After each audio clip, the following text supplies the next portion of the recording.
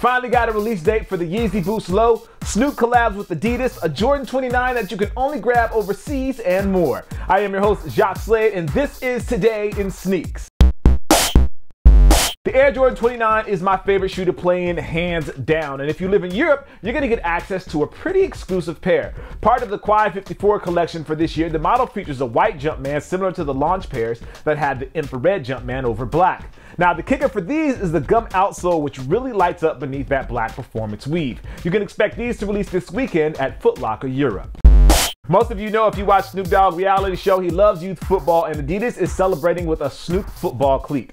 The Adi 5-star 4.0 Uncaged and a new trainer called the Game Day Snoop Trainer. Now, both pairs sport Doberman graphics on the upper that are inspired by Snoop's first single, What's My Name, that actually came out back in 1993. Now, both pairs are launching at Undefeated this weekend and on Adidas.com starting on Monday. Thanks to Adidas for actually sending this pair over to me. Now, if you like to look at early samples of shoes, the Air Jordan 11/7210 has leaked to the web, kinda.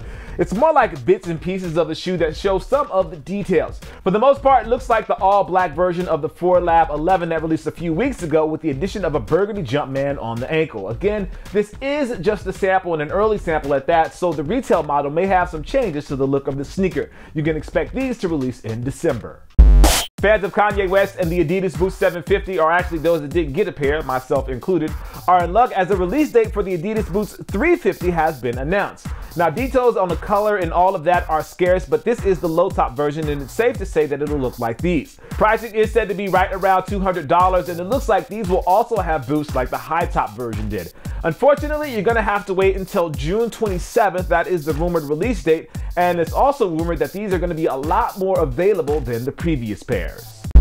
Now, as for the question of the video, I want to talk about sports. I want to know how many of you actually wear cleated shoes for baseball, football, soccer, or any sport like that. And if you do, I want to know what brand and model do you prefer on the field. I asked my nephew this question, and he actually plays football, and he says he loves Under Armour. So let me know your thoughts down in the comments below.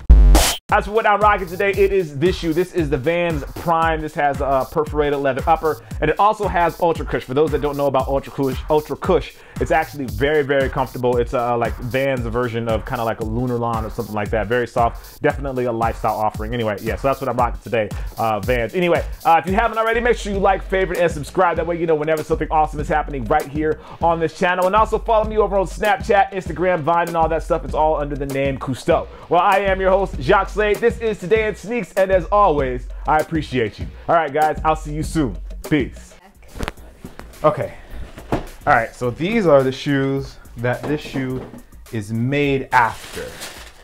So this is a different color. So let's put that right there. Put these over here.